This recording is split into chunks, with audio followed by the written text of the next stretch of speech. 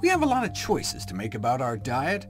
Add to that doing the right thing when it comes to preventing or treating a chronic disease, fighting a virus, or losing weight, and suddenly our nutrition choices can seem almost overwhelming.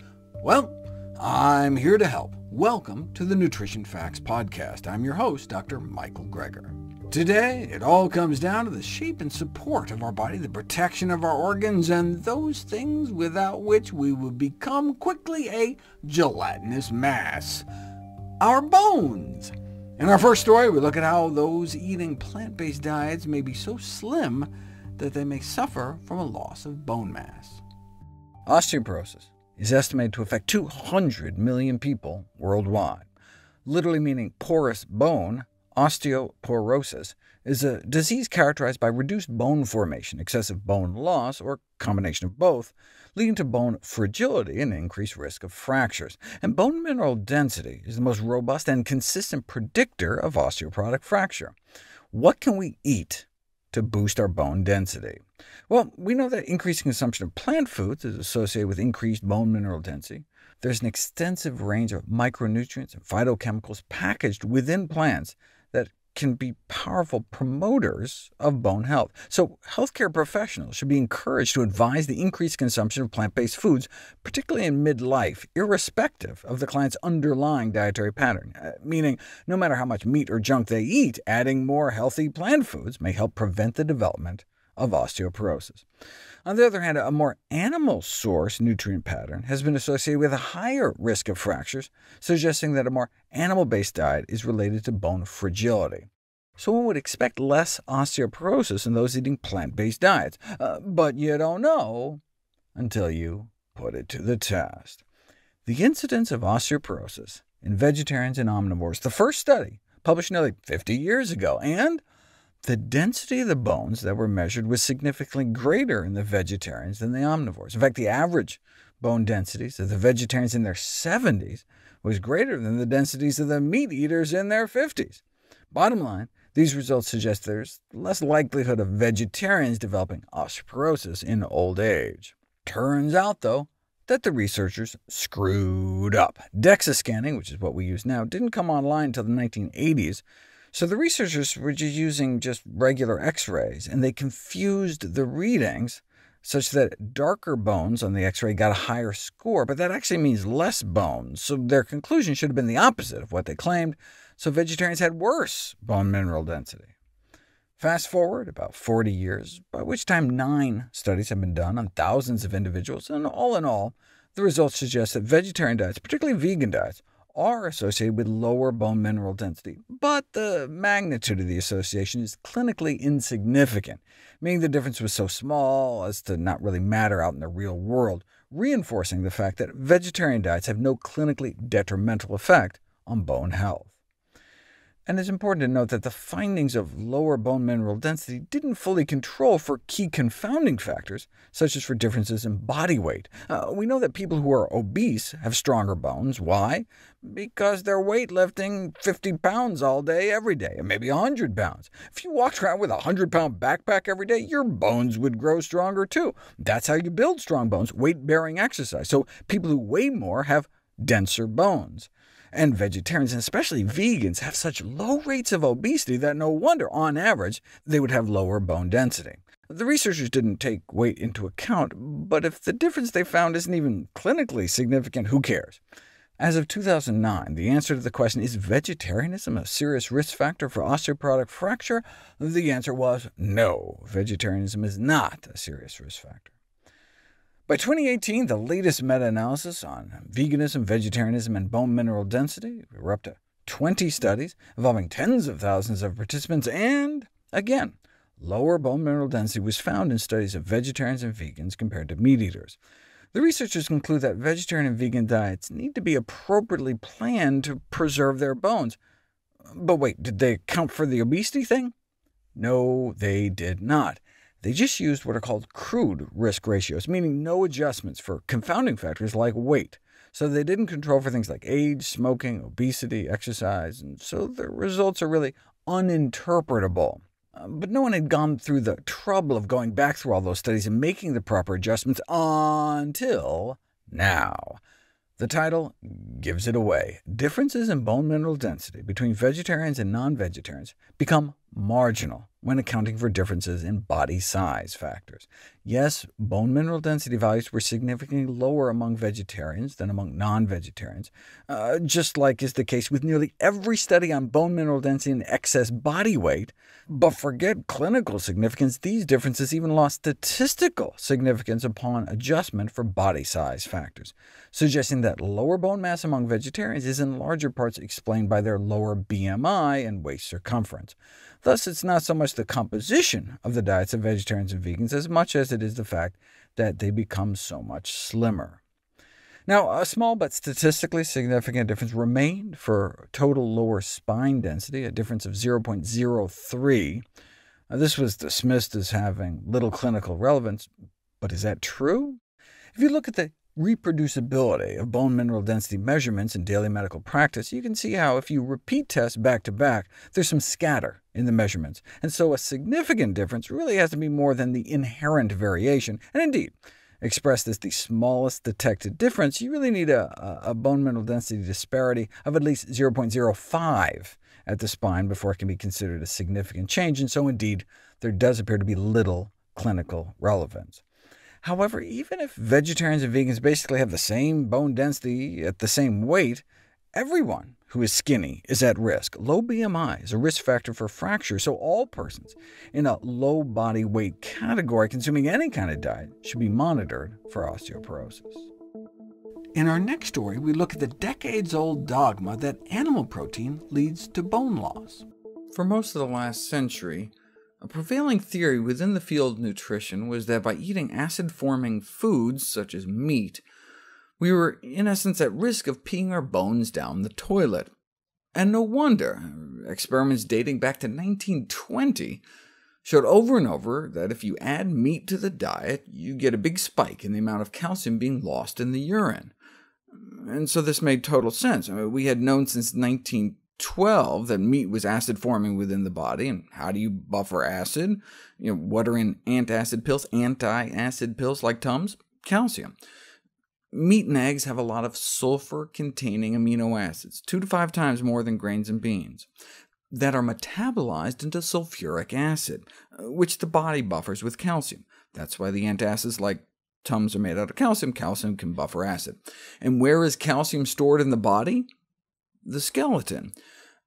So the thinking was that every time we ate a steak, our body would pull calcium from our bones bit by bit, and over time this could lead to osteoporosis. Based on 26 such studies, every 40 grams of protein we add to our daily diet, we pee out an extra 50 milligrams of calcium. And look, we only have about 2 pounds of calcium in our skeleton, so the loss of 50 a day would mean losing close to 2% of our bone calcium every year. And so by the end of the 20th century, there was little doubt that acid-forming diets would dissolve our bones away. But if you actually look at all the studies done on protein intake and bone health, that's not what you find. So where's the flaw in our logic? Right? Meat leads to acid, which leads to calcium loss, which leads to bone loss, right? Well, it's uncontroversial that protein results in greater calcium excretion. But we've just been assuming it's coming from the bone. I mean, where else could the extra calcium dumped in our urine be coming from but from our bones? This is the study that appeared to solve the mystery. An intrepid group of researchers tried feeding a bunch of volunteers radioactive calcium and then putting them on a high-protein diet. What happens when you put people on a high-protein diet? The amount of calcium in their urine shoots up. And indeed, that's just what happened. But here's the big question. Was that extra calcium in their urine radioactive or not? And to everyone's surprise, it was radioactive, meaning that the excess calcium in the urine was coming from their diet. Remember, they're feeding them radioactive calcium. So the excess calcium in their urine wasn't coming from their bones, but from what they were eating. What seemed to be happening is that the excess protein consumption boosted calcium absorption from down around 19% up to 26%. So all of a sudden there was all this extra calcium in the blood, so presumably the kidneys are like, whoa, what are we going to do with it all? So they dump it in the urine. 90% of the extra calcium in the urine after eating a steak doesn't appear to be coming from our bones, but from our diet. We're not sure why protein boosts calcium absorption. Maybe the protein increases the solubility of calcium by stimulating stomach acid production. Whatever the reason, yes, more calcium lost, but more calcium gained, such that in the end, most of that extra calcium is accounted for. So in effect, more calcium is lost in the urine stream, but may be compensated by less loss of calcium through the fecal stream. This was repeated with even more extreme diets, an acid-forming 5 burgers a day worth of animal protein diet that limited fruit and vegetables, versus an alkaline diet emphasizing fruits and vegetables.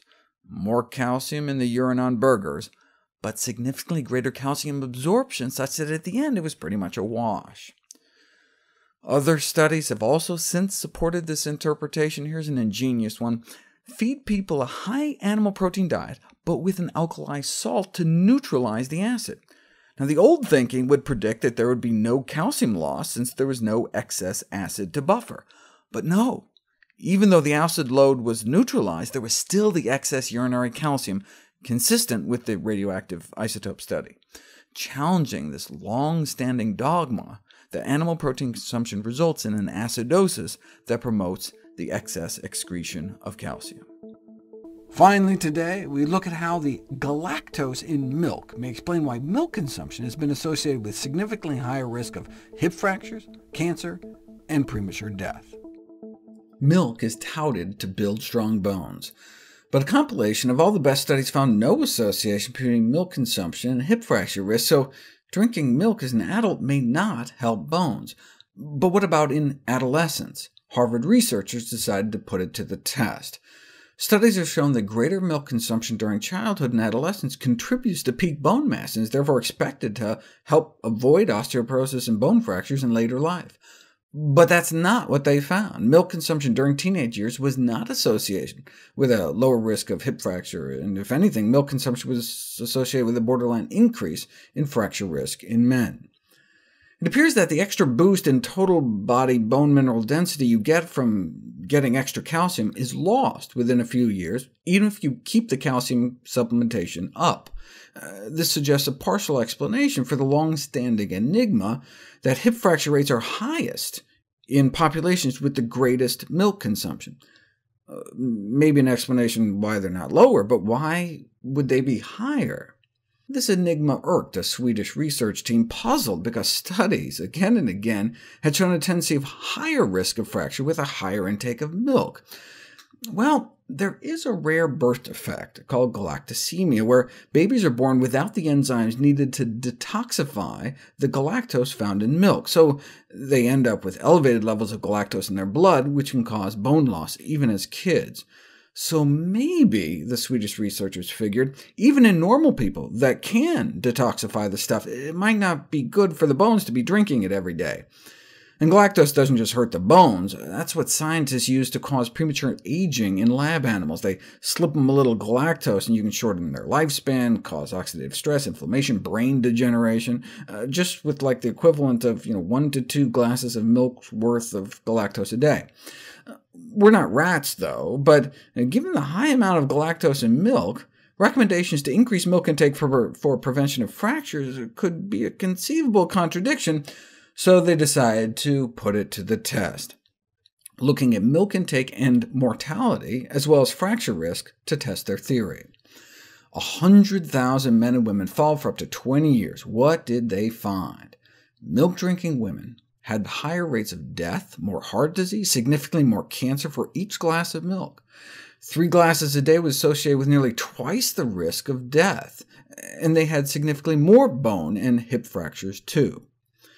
Men in a separate study also had a higher rate of death with higher milk consumption, but at least they didn't have higher fracture rates. So a dose-dependent higher rate of both mortality and fracture in women, and a higher rate of mortality in men with milk intake. but the opposite for other dairy products like soured milk and yogurt, which would go along with the galactose theory, since bacteria can ferment away some of the lactose. To prove it, though, we need a randomized controlled trial to examine the effect of milk intake on mortality and fractures.